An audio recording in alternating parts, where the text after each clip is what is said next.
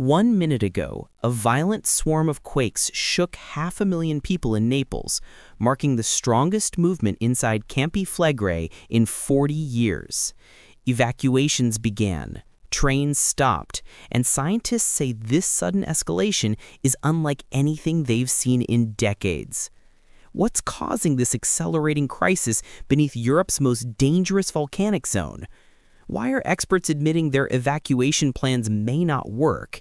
And what newly uncovered weakness inside the caldera suggests the worst may still be ahead? But this was only the first warning. Since seismic activity occurred in 2024 at a depth of up to 3 kilometers, the expected magnitude of earthquakes is around 4.4 to 4.5 magnitude. Yet recent events have already exceeded these predictions. The ridge of Penada Islet collapsed during the earthquake, which struck at approximately 12:47 local time on June 30. Entire landforms are being reshaped by forces most scientists believed were dormant. The crisis has reached a tipping point that even veteran volcanologists describe as unprecedented. Fabio Florendo, president of the National Institute of Geophysics and Volcanology, warned that the Campi Flegrei are a national emergency during his testimony to Italy's Parliamentary Commission. What came next shocked even the scientists. 8 miles west of Naples, an AI model applied to seismic data from Italy's Campi Flegrei caldera identified over 4 times more earthquakes than previous methods and revealed previously unknown faults. The hidden network of fractures forms a ring-shaped pattern that encircles the entire caldera like a ticking time bomb. The ring fault alignment suggests that any future bursts of shaking may circle the uplifted zone. Within the red zone, there are approximately 500,000 residents. Beyond that danger area, in the yellow zone, there are over 800,000 residents. The scale of human exposure dwarfs any volcanic emergency response plan ever attempted. The caldera itself spans 12 miles of seemingly ordinary Italian countryside. Part of the city of Naples is built over it. Shopping centers, apartment blocks, ancient ruins, and busy harbors sit atop a volcanic system that, in the past 40,000 years, has produced 2 of the largest eruptions in Europe. And the signs were already spreading. The Campi Flegrei caldera began forming 39,000 years ago through an eruption so massive it ranks among the most violent in human history. During the Campanian ignimbrite eruption, the most violent in the Mediterranean area with a volume of magma emitted between 100 and 150 cubic kilometers, pyroclastic flows buried 2/3 of Campania under a thick blanket of tough deposits. The explosion emptied underground magma chambers so completely that the land above collapsed inward, creating a crater wider than Manhattan. 15,000 years later, a second catastrophic eruption struck the same region. The Neapolitan Yellow Tuff eruption, in which the volume of magma emitted was 20 to 30 cubic kilometers, resulted in the formation of a smaller caldera inside the first one. The nested craters created a complex volcanic system that has never truly quieted. Since that ancient collapse, at least 70 smaller eruptions have punctured the caldera floor. The most recent occurred in 1538, when an eruption built the hill called Monte Novo in just a few days. Entire villages vanished beneath rivers of superheated ash. Parish records describe darkness at noon and ground shaking so violent that homes split open like cracked eggs. But the ground had one more secret. A recent study by the National Institute of Geophysics and Volcanology has identified a more fragile than expected zone in the Earth's crust beneath the caldera of Campi Flegrei. This weak layer sits just 3 to 4 kilometers below the surface, acting like a pressure cooker's failing lid. During so-called bradyseismic crises, the increased pressure in this deep reservoir can trigger the swelling, uplift of the ground, and the fracturing of the rocks, resulting in seismic activity.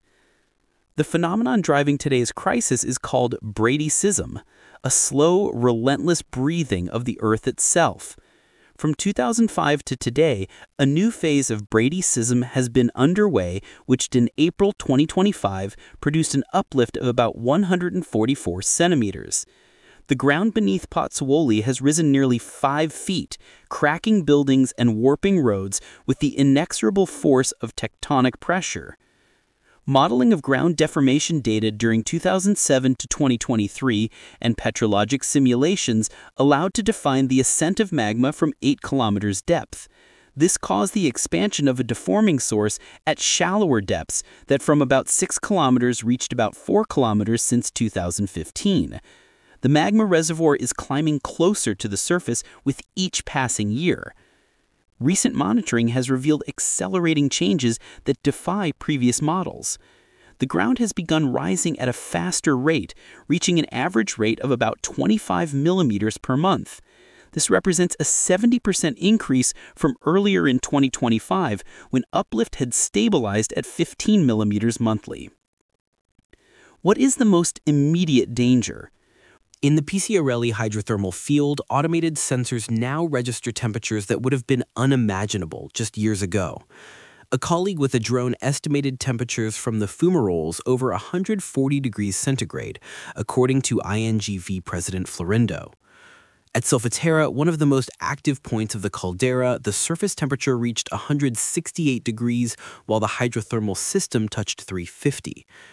The flow of carbon dioxide is impressive, about 5,000 tons per day, emitted in the area between Solfatara and Piciarelli. These invisible gases seep through fractured ground, accumulating in basements and underground spaces where they can displace oxygen and create deadly traps.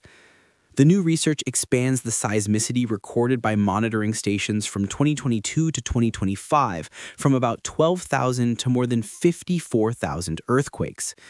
AI analysis has revealed a hidden world of fractures that conventional monitoring missed entirely. The data revealed 2 faults converging under the town of Pozzuoli, west of Naples. But this was not the most chilling discovery. These long faults suggest that an earthquake in the magnitude 5 range is not out of the question, said study co-author Bill Ellsworth. Such a tremor would represent double the strength of the largest quakes recorded in recent memory, with the potential to trigger widespread building collapses in a region where structures were never designed for such forces. The scientific uncertainty grows more troubling with each new measurement. Quote, "The explosions for Tachi are related to heated gases under pressure above the chamber. If they come into contact with aquifers at normal temperature, explosions occur that launch everything they find on the surface into the air. They can kill. They can also be of considerable size. Phreatic explosions give no warning, they are instantaneous," warned President Florindo. And the ground was getting closer to breaking. For Maria Rossi, a 67-year-old grandmother living just 3 blocks from the Piciarelli fumaroles, the crisis has transformed daily life into a test of endurance. Each morning, she checks the walls of her small apartment for new cracks, running her fingers along fissures that seem to grow wider with every tremor. "The heat comes through the floor now," she says, her voice steady despite the worry etched in her face. "At night, I move my bed to the center of the room because the outer walls are too warm to touch." Her building, constructed in the 1960s when bradyseism lay barely understood, was never designed to withstand the relentless ground movement. Mineral deposits have begun forming along her baseboards, yellow and white crusts that appeared seemingly overnight. The air carries a metallic tang that catches in the throat, especially after rain when gases push harder through the expanding cracks. Insurance companies refuse to cover the damage, citing volcano exclusion clauses. Property values have collapsed and selling has become impossible. "We watch the steam rise from the street every morning," Maria says quietly, "and every evening we check if the paint is blistering more." But experts remain divided about what the data actually means. Some researchers interpret the climbing magma and increasing seismicity as clear warning signs of potential eruption. Others argue that the current unrest may simply represent another cycle of inflation and deflation that could continue for years without catastrophic release. Werner Marzocchi, a professor of geophysics and natural risk at the University of Naples, acknowledged that, quote, "This kind of volcanic system are used to have phases of unrest, like this one that we are observing. The biggest scientific challenge is to understand what is the drive behind this unrest." The AI analysis suggests that current activity stems from gas and pressure buildup rather than direct magma ascent, which reduces short-term eruption risk. Yet Marzocchi warns that, quote, it's unlikely, fortunately, but it's not zero. And in that case, we do not have any possibility to reduce the risk because we can't stop a volcano. Florindo underlined that the most critical point is the Ostroni Agnano area, where according to the scenarios developed, there is a 40 to 50% probability that an eruptive vent capable of generating pyroclastic flows will open. These scorching avalanches of gas and debris can reach speeds of 100 kilometers per hour and temperatures exceeding 400 degrees centigrade. The scientific disagreements extend to the timeline of potential danger, with some models suggesting weeks of warning before any eruption, while others point to the possibility of sudden catastrophic failure. Yet the most frightening uncertainty lies in what no one can predict. Civil protection officials face a nightmare scenario that challenges every assumption about emergency response. The red zone includes the municipalities of Pozzuoli, Bacoli, Monte di Procida, and Quarto, and some of the municipalities of Giuliano in Campania, Barano di Napoli, and some municipalities in Naples, for a total area of 500,000 inhabitants. Once the alarm is declared, the entire population must leave the red zone and can choose to do so independently or with assistance. The estimated total time for this operation is 3 days. The first 12 hours will be used to allow people to prepare, while the next 48 hours will be used to allow everyone to leave all municipalities in the red zone. The mathematics of evacuation revealed the true scope of the crisis. Moving 500,000 people requires 10,000 buses working around the clock. The plan includes transfer by ship, train, or bus to twin cities and regions scattered across Italy. But the infrastructure connecting the red zone to the outside world consists of just a handful of highways and rail lines, all of which pass through areas that could be blocked by earthquake damage or volcanic debris. If the level turns orange, the pre-alarm phase usually kicks in. In this situation, in the red zone, people present in hospitals, 4, as well as several nursing homes, and penitentiaries, 2, are expected to be transferred. Moving immobile patients and prisoners adds layers of complexity that have never been tested at such scale. The government has earmarked 500 million euros for evacuation procedures, but critics question whether any amount of money can solve the fundamental problem of moving an entire city's population in just 3 days. But the most dangerous moment may be right now. Recent exercises revealed critical flaws in the evacuation strategy. Roads designed for normal traffic buckle under the weight of mass exodus. Communication systems fail when overwhelmed by simultaneous usage. The evacuation plans require the displacement of several million people in several days prior to the eruptions, but are unreliable from the technical, socioeconomic, and cultural perspectives. Even more troubling is the assumption that authorities will have adequate warning.